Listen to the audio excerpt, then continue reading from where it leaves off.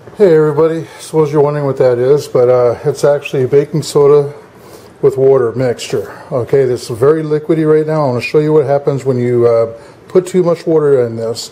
This is a medicine bottle. It's a great thing to have this, and the purpose of this is it's an anti-itch homemade remedy. Okay, so when you mix it together, if you put too much water, take a paper towel, roll it up, stick it in there, alright, and it's going to absorb the water. Alright, so it absorbs some water there, and what you want to do is let it sit overnight, and as it settles, the water will go on top. You tab it and the water comes up and you have your paste. So your paste should come out in a clump type form. I have a mosquito bite on my arm. Actually, I can feel it now. It's kind of subsided.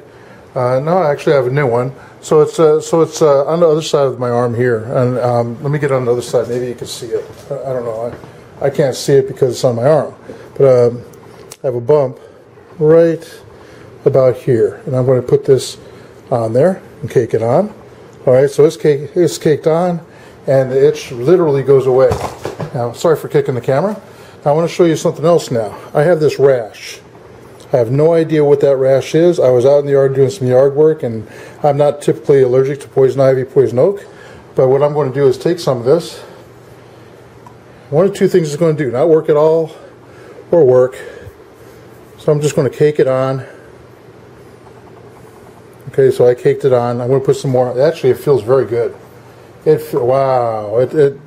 Whatever rash that is, if you guys know what rash that is really cool. That is working, guys. Holy cow.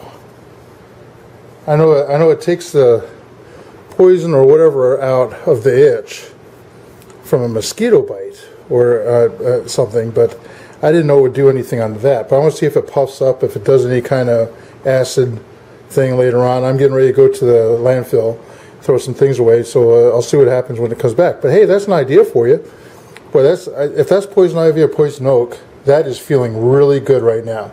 So baking soda with water and make a paste.